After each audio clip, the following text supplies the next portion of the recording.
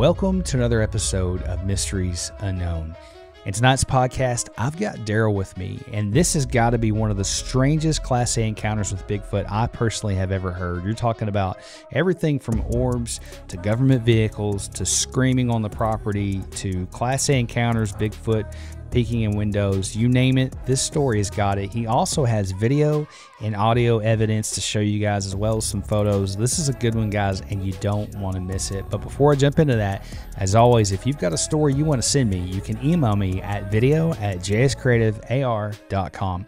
Let's jump right into the story. Daryl, welcome to the show. Thank you very much. Well, man, I'm very excited to have you here, and I know we have a lot of things to cover, so let's go back to the beginning when you purchased this property in Oregon and kind of walk us through some of these experiences. I had recently retired from California, and I wanted to move to Oregon for all the hunting and fishing, and the beauty. So we moved up, and my wife was still working. We bought this property out of Cottage Grove, Oregon, which is probably about, 100 miles, I would guess, to the south of Portland, Oregon. So it was down, a ways away from all that. But it was out in the country. It had a couple acres with it that backed up to government land, BLM land, whatever you want to call it.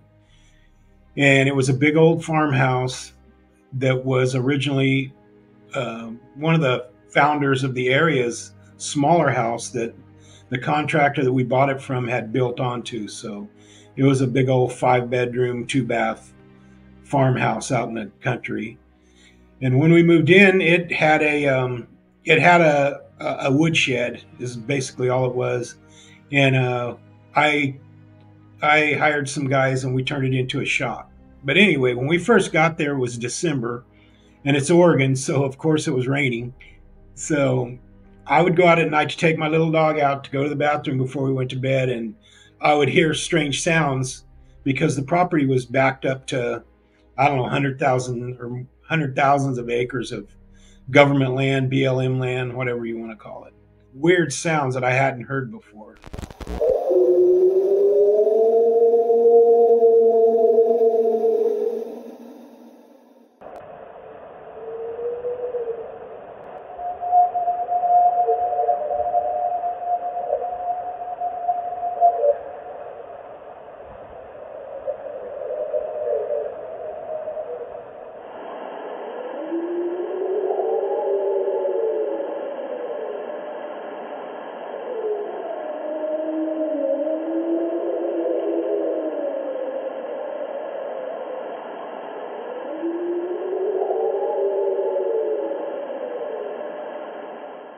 I had never really heard panthers and stuff like my dad talked about out there in Arkansas. He'd hear when he was a kid. So I'd heard mountain lions, and I'd been hunting all my life.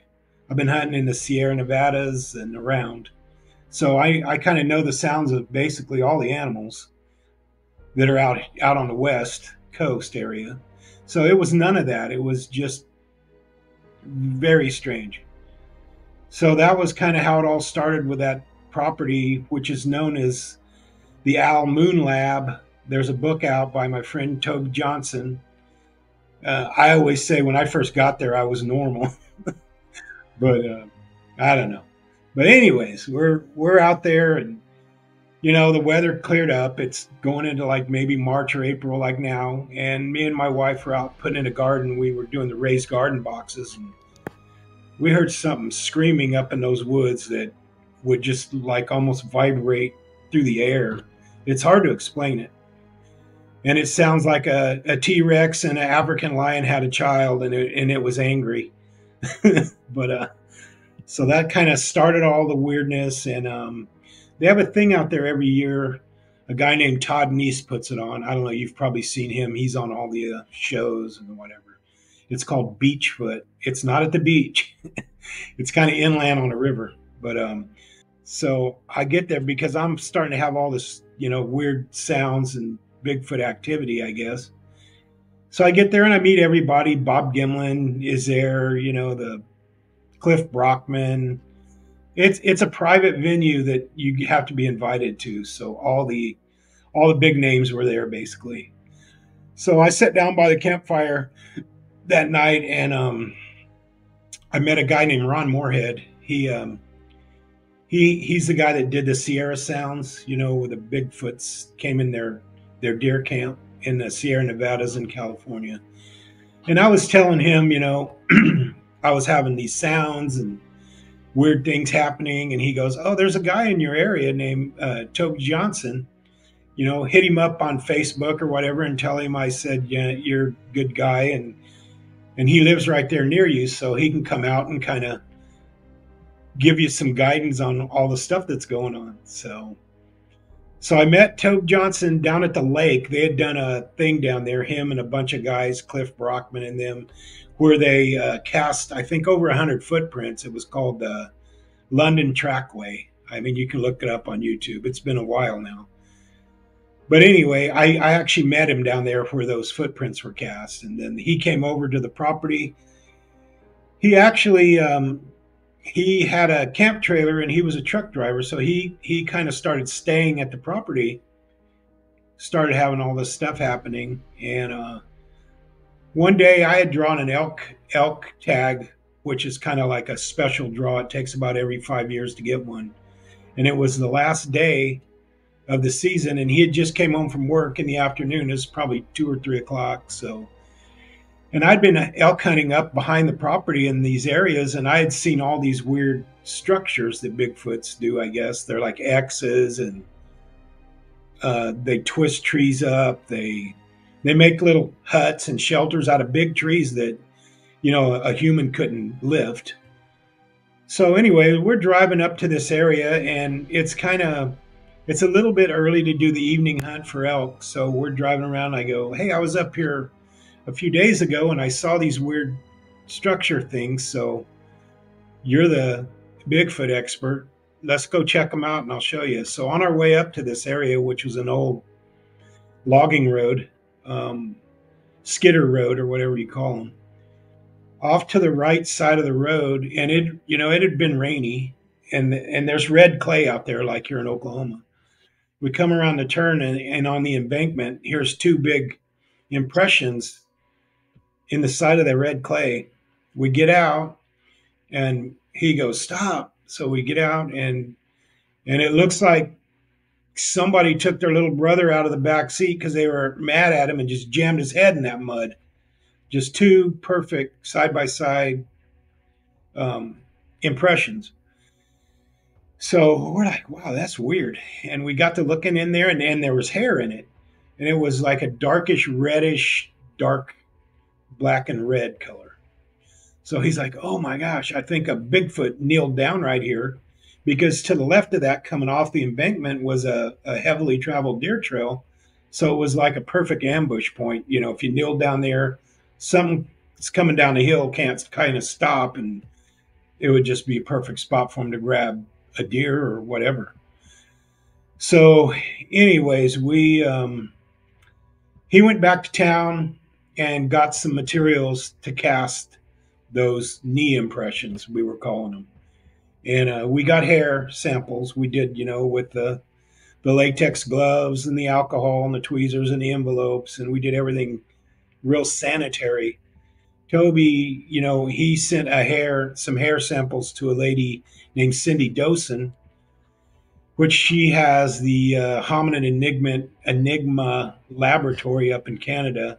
She's also a member of the Olympic Project out of Washington. But he sent her these hairs, and not telling her anything. And at the time, we were doing like a live stream thing at a pub there in Cottage Grove, where I lived. And so he just, out of the blue, we didn't know what these things were or anything. He puts her up on the screen, a live call like this, and she goes, "These are unknown human-like hairs with from lower extremities of something." And she knew none of this. He didn't give her any information. So they had no medulla. They were, there's only been like 6 or 7 known, authenticated Bigfoot hairs like that. And that was number 6 or 7. I can't remember.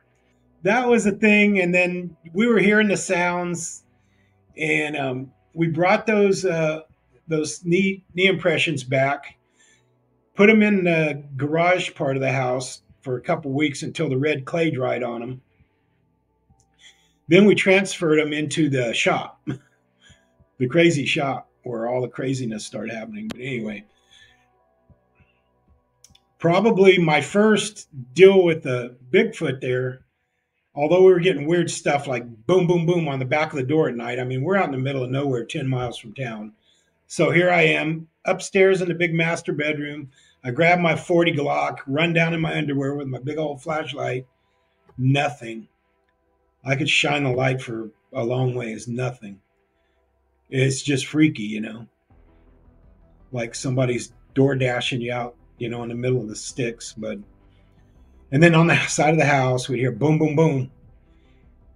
So one night we were upstairs, and when it was in kind of summery months, it was warm, so we would open the windows and open the doors and let the breeze blow through the top of the house. So we had motion sensor lights. One night about, I don't know, 2 a.m. or so, my wife had just gotten up to go to the bathroom, and she noticed that the motion sensor lights were on that side where the shop was. And she's like, "Hey, is there somebody out there?" And we had a fence around the place. It was about 4 foot tall. So, of course, I get up, and as I'm walking across the hall to the other bedroom with the open window, the light timed out. So it got dark again. But there was a moon, so I could see. So I'm looking like this down in the backyard, from upstairs. I had the catbird seat up there real good, like a hunting blind. Up against the house, I see this black figure. And I'm like, what the heck? And it's just standing still against the house like this. Like it doesn't want to move to set the light off again. So I just whistle, and this thing takes off, and I saw it just a blur. It was so fast. But it was so strong. It sounded like, when a horse will get up to shake the dirt off, and that sound it makes? It sounded like that. It was so powerful, the thrust of the takeoff. And it just took off running. I just saw a black blur at an angle. It went over the fence. I just heard ping, like hitting the top of the fence, and it was gone.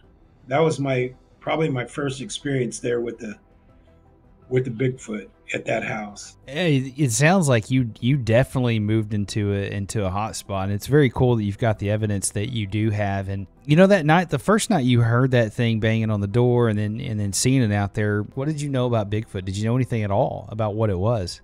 Not really. I didn't. I just worked pretty much 12, 14 hours a day, 6 days a week mostly. I wasn't into that. I thought, yeah, right, Bigfoot, Loch Ness monster. It's just. Then, kind of once I got to Oregon and saw how thick it is, in the vine maples and all that, I was thinking, something could live off the road here 10 feet and you'd never see it.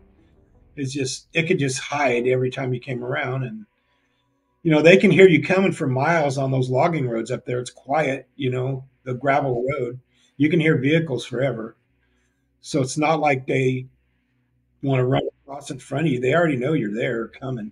Yeah, I think the loudest creature in the forest is usually us. We're pretty loud. Even when we try to be really quiet, these things can hear us a long ways off. When you saw this creature standing out the back there with being lit by the moon, how tall do you think this thing was?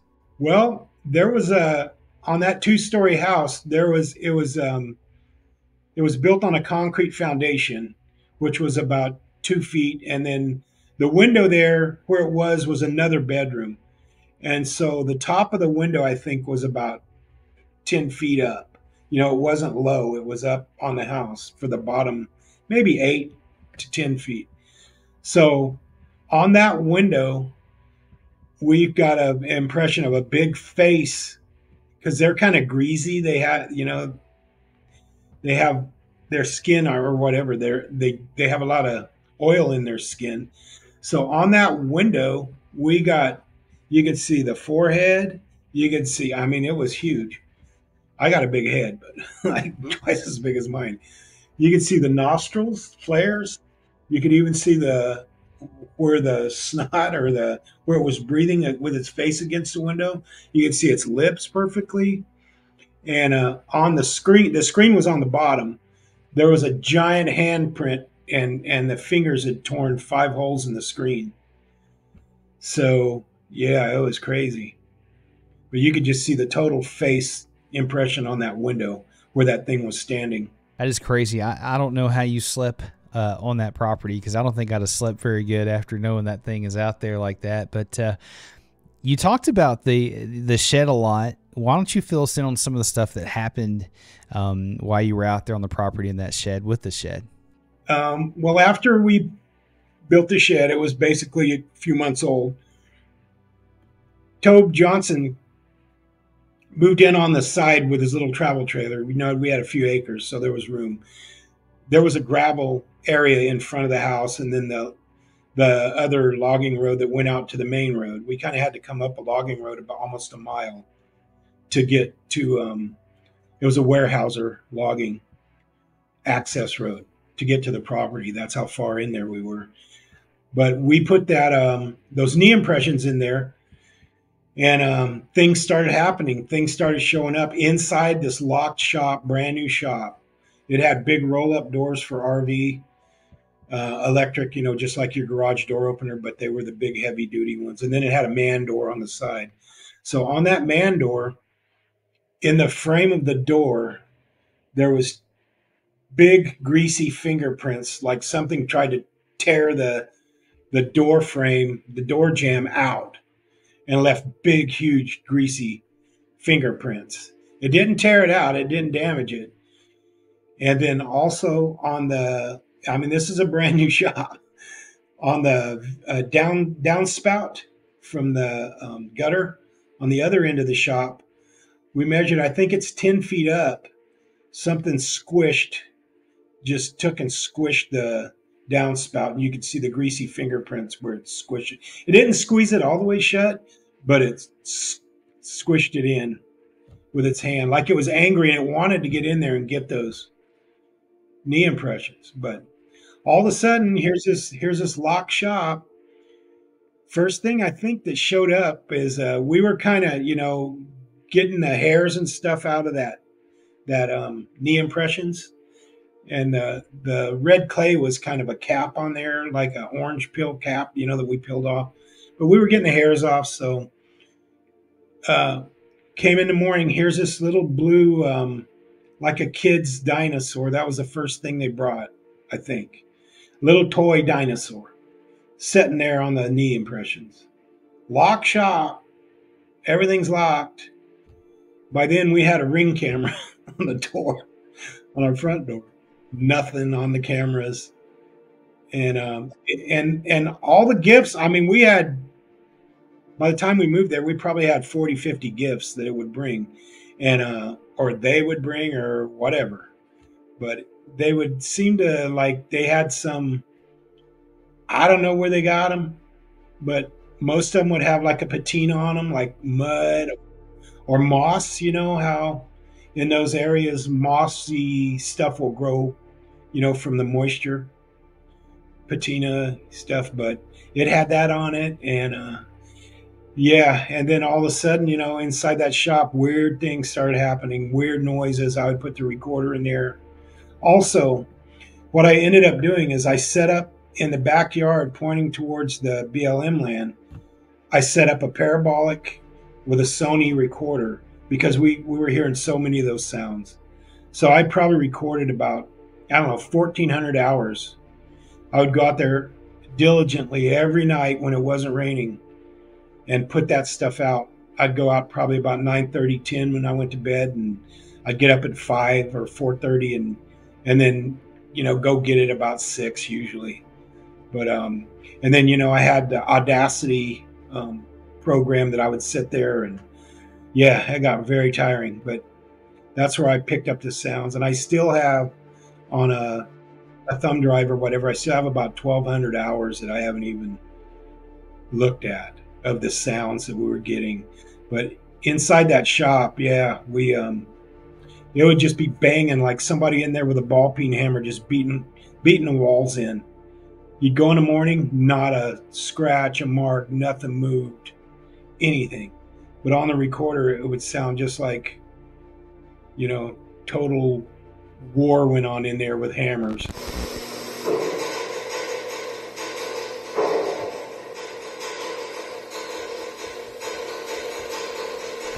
It's just so hard to explain why all this stuff happened after you put that impression, inside the shop. It's almost like they just wanted to get that back. But then how do you answer those questions of, hearing the sounds and then nothing being out there, damaging the shop and all those kinds of things? How did that so far, all these experiences, how did that change your life? It just makes you more aware of. At first, it kind of messes with your head because you're thinking, is there some weirdo tweaker hiding behind my truck, doing this stuff, or somebody messing with you? But I knew no one can get in the shop, no one can get past the camera. Um, it messes with your head, if you don't, if you let it get to you, I guess. But it was just so subtle, that and stuff started happening so much, you just kind of get numb to it. I think, and a lot of little subtlety things like little sticks laid on the front deck that almost look like the pi symbol, the thing. A lot of things in the number three, like 3 rocks sitting on the rail of the deck, 3 rocks sitting on the hood of my pickup, 3 rocks sitting in the back of my pickup. Just different things like that. Almost, they would happen for a few days in a row, and then maybe there's 3 or 4 days nothing. Did you ever have another, visual encounter on the property after that night? What happened was, my wife being a counselor, and she was actually working at a facility where she needed to, and then COVID happened, so she had to do all her stuff online, in a secure environment. So out there, our internet was not good at all. So she ended up having to like either stay at our daughter's where they had good internet. So we ended up selling the property. That's what it ended up being. Moving into town so we could have good internet service for her job. For the next couple of years, I had a habituation area up above the property where all those sounds were coming from. I just went up there and put peanut butter on the trees and cookies, and they would show up. They would take everything. So I tried to do some little booby traps, try to catch them, try to get hair samples, fingerprints, all that. So I would do things like the peanut butter on the tree and then put my game cam up. So I got some weird pictures on that game cam. Almost like, have you seen the show Predator with Arnold Schwarzenegger? My game camera's got some of that on it where you'll see the peanut butter vanish off the tree and you got that distortion on the tree that looks like just like that Predator. Yeah. Also, I didn't say this, but after we put the knee impressions in that shop, I came out one morning and one of the shop doors was open. The one with the electric motor. It was open and there was some muddy boot prints into the shop on the brand new concrete. The boot prints went up to the knee impressions, but they didn't go out. So another weird, mind-boggling thing, unless the guy could walk perfectly backwards. And then I think 2 days later, there was, of course, the black Suburban in front of the house for about 4 hours. The cameras caught it. All blacked out, no license plate. And then a couple weeks later, there was a white van, all blacked out windows. I was home that day, and it was just sitting out there. I didn't go out and talk to them. I was like, oh boy, here we go. They never got out of the vehicle, just sat there. And about maybe a month after that, me and Toad Johnson, we would talk in the day. His trailer was there. Weird things would happen to his trailer. There'd be the rocks up on top of his awning that he had out and different items.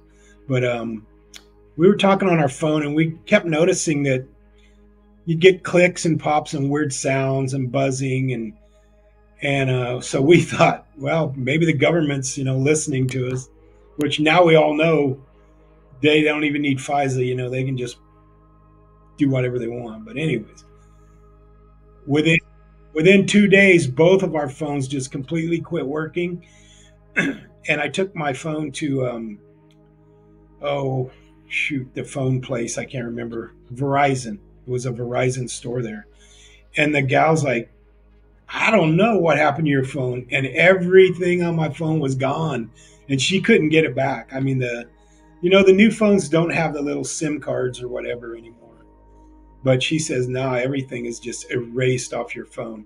And the same thing on Tobe Johnson's, just gone, and no one touched our phones. I mean, just I often wonder and think about how much the government knows about these creatures, because they obviously know. And on your property, somebody showing up like that and then walking into your shop, but then not having tracks back out and the SUV parked out front, things like that, man, you're very fortunate to be here to share that story. There's a lot of confidential things that I can't talk about from, being in law enforcement and things I've seen, but nothing like that. But nothing about the government surprises me, and I definitely think they know about these creatures. And have you been back to that property since all this stuff happened, since you moved? Since we moved, yeah. I'm pretty good friends with the people that bought the property. And they say they still hear the 900-pound monkey on the front porch banging around. But they're older people, and they're not into any of that. So they just kind of, go to bed at 7 and get up at 5 and drink their coffee, basically. They don't care about any of that kind of life of anything, which I didn't either when I moved in there. Yeah, that's how it generally starts, is you either don't believe or have heard of Bigfoot and whatever, but after you've had these experiences, it definitely changes your opinion. I'm really curious to know, especially with all the experiences that you've had with it, getting the DNA and physical evidence and photos and audio, what do you think Bigfoot is, Daryl? I mean, I would love to know your opinion. At first, yeah, a monkey out in the woods. I was like, total flesh and blood. Yeah, it's got so much room to hide. It can hear you coming. It's been hiding out forever. They bury their dead. They don't want nothing to do with people. The whole flesh and blood theory and all that. And then as all that weirdness started happening in that shop and everything around there, and seeing that flashing light out in the back at night, dropping those orbs out into the woods where all that stuff was coming from. And that was confirmed by the neighbor, the guy that lived maybe a quarter of a mile or less away. He had been living there since like the 90s, and he had been seeing that thing come and do that. And what it would do, it was almost like it would like surge in and out of power, like real pretty lights, like a jellyfish. You see those on some of those shows, real like rainbow color pretty lights. So he named it the chandelier. So he just called it the chandelier. I saw the chandelier last night, and his name was Chris. He was a really super nice family. He was Jehovah's Witness. So maybe he's a little crazy there, but anyways, I don't, just super like Amish type people, and wouldn't lie to save his life, and he had been seeing that forever. It makes you wonder. I don't know. And I know a lot of these encounters, there are always, not always, a lot of these encounters, there's orbs involved. People see orbs and lights and all kinds of weird stuff. And that's why I personally think that they're not just flesh and blood. There's more of a supernatural aspect to them. And, biblically, I have my own thoughts, but, who knows, right? Like, there's no way we're going to know until somebody actually, I guess, brings a body up or something like that. But now that you've moved and you're in a completely different area, and I think I probably know, but would you want to see another one if you had the opportunity? Yeah, I mean, that's, I'm probably not good for those shows, because I'm not a person that gets like, oh my God, how they want the shock factor of people. I worked heavy construction forever and rent and thousands of personalities you deal with in that field. And so the shock factor for me is gone. I mean, I'm not much scares me. I've seen death. I've been buried 30 feet under the ground. So it takes a lot to scare me, but I was scared there a couple times. But anyway, yeah, to get back to that habituation area, one day I'd been doing it for almost 2 years, I think. I'd go up there every few weeks and put out peanut butter. I would get some real thick two-sided tape from Hobby Lobby and go to Walmart and get some, the flat of eggs. It's like three or four flats, whatever. And I would boil half of them and then put the other half raw up there. But I would do a total Easter egg hunt with like 100 eggs, like a 5-gallon bucket full. Behind the barks of old dead trees, everything. I would come up there in a week. I would not even find an egg shell. They were just gone. So I was like, wow, their favorite food is going to be eggs and peanut butter. So, anyways, I made a cradle with an egg with a two-sided tape, hung it on the vine maple, and me and my buddy Mark Parker, he's a bow hunter, and so he came up there with me that day, and he's down there, and the egg is gone. I mean, and it was a raw egg, and I was thinking, yeah, they're gonna have to break that sucker to get it out of there. Not an eggshell, no yolk, nothing, but huge fingerprints on that two-sided tape.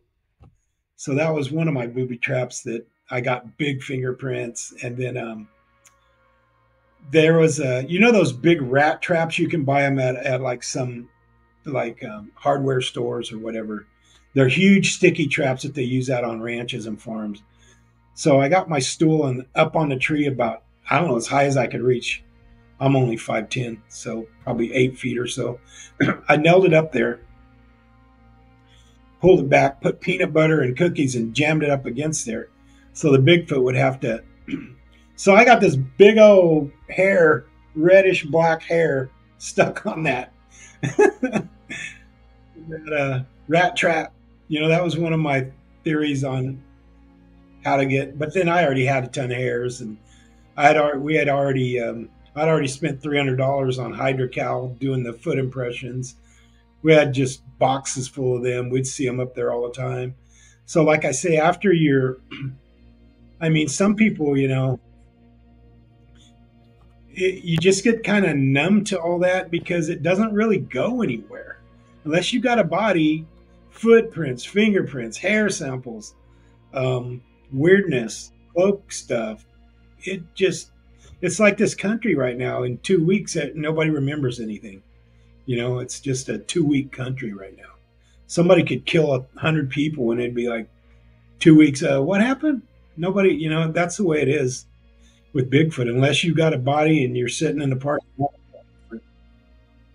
it's none of this stuff matters anymore. Plus all the fake stuff on the internet, and we're inundated with so much information today. Like there's so much stuff thrown at us every single day that we're just saturated with stuff. And after you collect so much evidence, and there's only so much trace evidence you can collect before it becomes the same over and over. And you definitely was kind of in a hot spot. And yeah, that area there that I had habituated, my grandson went with me one day. He's a young guy, like 21 years old. And so we start down the hill there. You got to go down the hill a little, 500 feet or so to where I had the game cam set up. So he goes down to the left on the trail, and it's kind of muddy, because it's rainy. So here I am just going real slow, and I knew to get my phone out with the camera ready. So he goes down over here to the left, and I just see this black thing take off from that area where I had put out all this stuff. So I get my camera, and I start just taking pictures, and there's kind of a little gully there to the right. And that's where I got that picture of that one walking away. I saw it perfectly. It was walking really fast with its head leaned over forward. And it just walked right up through the gully, went across the logging road, on up into the thick the thick brush and stuff up on the hill. Wow. Did you smell anything when you had this encounter? Did you smell anything at all? I didn't smell anything at all. You know, it makes you wonder why sometimes people, talk about smelling these smells and then sometimes they don't. I think maybe the males maybe have a defense type mechanism. It could be something like that. But it's always very, very interesting, man. And I know that that's a lot to unpack, man. And I would love to have you back on the show to talk a little bit more about this because, like you said, you could probably talk about this stuff for 3 or 4 days. So if you're up for it, man, I'd love to have you back on again. Sure. And I'll send you more stuff by then, and you can check it. I got stuff for days. Also, Toby Johnson, the guy that was kind of my partner in crime with all that stuff was going on, he wrote a book called The Owl Moon Lab.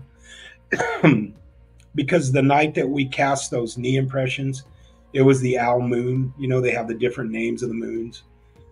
So, and then I was always doing these stupid little experiments trying to catch them, with the tape and the eggs and I got more stories about the eggs. But look at that book. It's called The Owl Moon Lab by Toby Johnson. And he has QR codes in there of weird stuff that happens, and you can go on your phone and it actually will show you and you can hear the sounds. It's kind of cool how they did it. He did it with Doug Hychek, the guy from Monster Quest. He helped him do that book, I guess. But it's kind of Yeah, that is awesome, guys. Make sure to check out that book. Go give them some love, and I'm excited that you came on the show and shared that. I know my audience really loved that, and I can't wait to have you back on again and share more of those experiences because I know you got a lot more to cover. But guys, thanks for being here tonight. I hope you enjoyed that podcast. We had a lot of things to talk about, and there's just so much to unpack that I think we need to have it back on to talk more about it, get into some of the details. But thanks for being here. I really appreciate all the support. I couldn't do it without you guys. But like I always say, stay prayed up, and we'll talk to you next episode.